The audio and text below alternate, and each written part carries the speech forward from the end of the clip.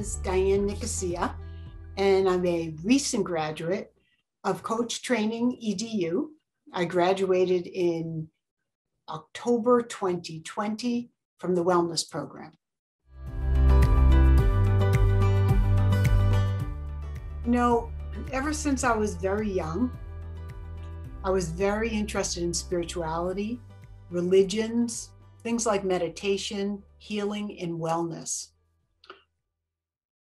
But as I went to college, and actually my undergraduate degree was teaching, I realized that I needed to support myself and make money. So I took a very practical route, which was to get an MBA and to go into business and work for corporations. So after 30 plus years as a marketer, I felt a calling. I mean, I felt it before, but I kind of ignored it because I wanted to make money. And I felt that that was a separate part of me and that was not as practical. But I'm feeling the calling again, after being in corporate many years, to help others through my gifts and my passion. So what happened is I happened to get laid off in June 2020 as I was thinking about how am I going to do this? How am I going to answer that calling? I got laid off June 2020 from my corporate job. And I knew as I had already been looking online for coaching. And so I saw Coach Training EDU and I jumped right on that train as a way to bridge my passion, which was spirituality, energy work, meditation, with the practicality of coaching.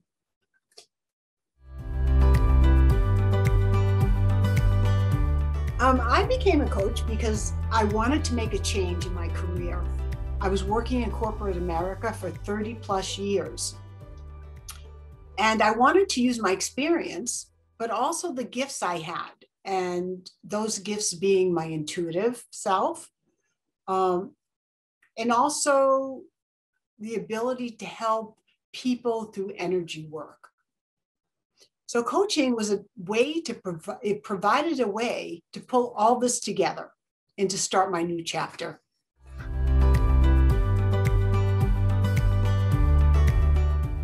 My coaching business right now is work in progress. I've created all the marketing elements. I have a live website. It's called ibalanceyoutthrive.com, and all my sales materials. And from there, I also created and conducted a workshop that was very recent in February, actually. I talked about the benefits of coaching, or the benefits of working with the coach. And also I talked about some of the different coaching tools, so that the people in the workshop can get a very good feel of what it's like to work with the coach, what it's like to analyze their life a little bit, and think about where they want to focus. Now, they liked me a lot there, so I was happy to hear that they wanted me to do 2 more workshops. One will be in April, and that will be another hour-long workshop. It will be live. The second one's going to be longer for about 2.5 hours, and that will allow me to not only do the workshop as a group, but also give a little one-on-one time to people, which I think that they will really enjoy. And right now I'm spending a lot of time researching companies. Where might I be able to work with employees on stress reduction, on goals, talk about mindfulness, bring in meditation, which I love. And this would be great for me once I can get my foot in a couple of companies. The vision for my business is to continue to create workshops. I love the workshop environment. I think it's fun. You can make it interactive. People enjoy it. They learn from each other. And one-on-one coaching as well. And I'm hoping the one-on-one will get a little better with as time goes on and people are less afraid to get together. I love that as well. I also, as I mentioned, I want to work with companies. I think that allows me to bring together my work experience, being marketing for so many years. I have a good feel for people balancing their work and their life, their personal life, and some of the stresses that go on in the workplace. So I think I would be very good at that. And then let's stretch that vision a little further. And I really would love to be an inspirational speaker. I always love to speak in front of large groups. I did it in corporate. I did it for sales meetings. And I just feel that there you can really bring the energy up, and you can, if you really believe in what you're doing, which I do, you can get that across, and it's a phenomenal way to talk your message. And then finally, I'd like to write a book. I've been journaling for a long time. And I learned through meditation to align with myself, my true self. And I feel that I can help other people do that as well. So align with your true self, and also living on purpose or living consciously. So that would be a good title for the book: Align with Your True Self and Live Your Life Consciously.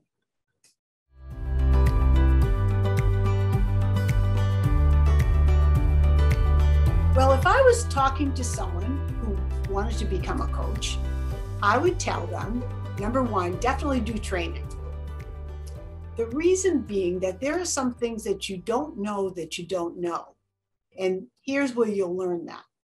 For example, learn to listen more, because the client knows themselves better than anyone else. And the client that you're working with will know, if they don't already, where they want to go. So you need to listen. So from listening and trusting the process, you'll be able to accomplish what you set out to at your session. And then be prepared to talk about the benefits of coaching in working with the coach, because some people don't have their head wrapped around that. I mean, they understand a coach working with a football player or training, physical training, but they don't all understand what it means to work with a coach when it comes to wellness or business coaching. And they need to get that to see the value. And then finally, believe in yourself, believe in the value that you're bringing to your clients and the world. It's very important. If I was talking to someone younger than myself, I would tell them to seriously take the time to know who you are. Know who you are. I mean, the real you, not the you that's trying to please everyone else, your mother, your father, your friends, but the real you. Who is that? And then what do you want to do in your life? Think about it. Take the time, listen to yourself. And where do you want to go? So very important. What makes you feel happy? What makes you feel fulfilled? All these things are a starting point. Because then from there, if coaching is the answer, then definitely do the training. Because as I said before, if you do the training, then you'll learn things that you didn't know that you didn't know. So very important. And then be patient with the journey, because I don't know about you, but I am so impatient with myself. I just want to be successful in what I do. I want to get clients right away. I want things to move. Be patient with the journey. And then finally, and probably the most important thing in coaching, is to believe in yourself. Believe in yourself and your gifts, your personal gifts that only you can give in the way that you give them, and your value to the world. And coaching is simply, to me, helping others to see themselves, who they are, what they want out of life, and how to get there, and helping them one step at a time. Coaching has impacted my life by helping me to move forward in my own life. It's given me the tools and the confidence to help others move forward, and really give me the confidence to believe that I can coach and I can be effective. It helped me to bridge spirituality, which is my passion, and practicality, the practical steps, boots on the ground, to move yourself forward.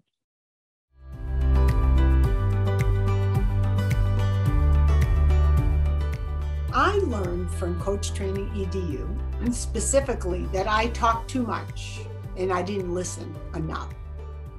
That was very important because I didn't realize that, because given the background I come from, talking was all part of it. Talking, giving recommendations.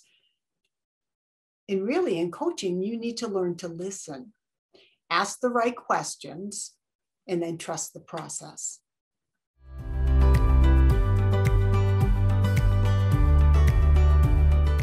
Coach Training EDU helped me to become more confident in my coaching. Taught me the tools to help the client see themselves and what they want. And it definitely gave me more credibility when telling someone I was a coach. And it connected me, this is very important, and I don't want to forget to say this, it connected me to people who really believed in what they were doing, the trainers at Coach Training EDU, and the coaches. And I still connect to people there to this day, and it's months later. So that's how important it is as a community of people that understand what you're doing and are there to help you, even after you graduate.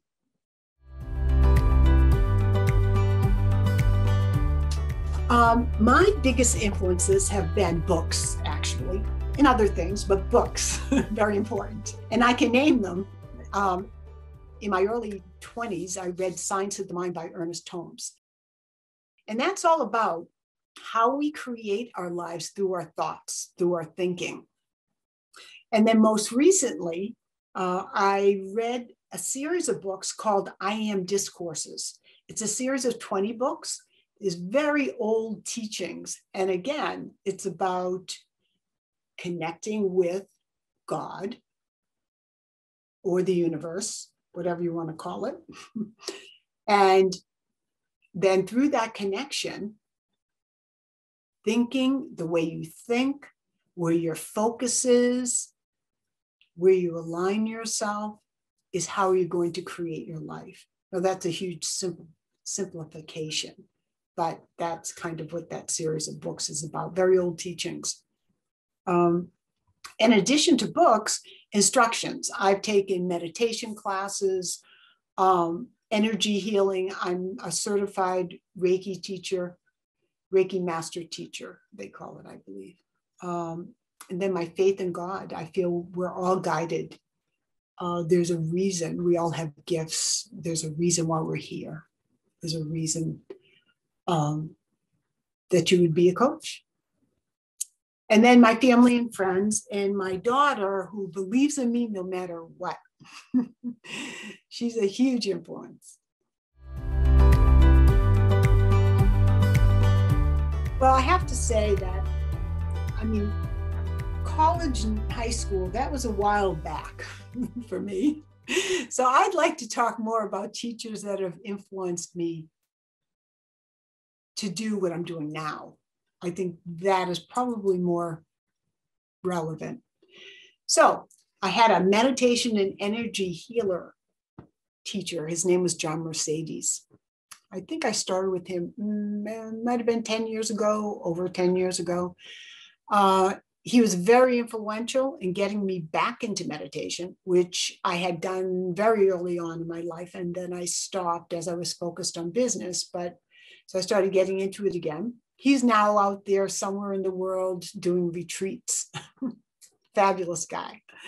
And then another meditation energy healer. In fact, woman who trained me in Reiki healing.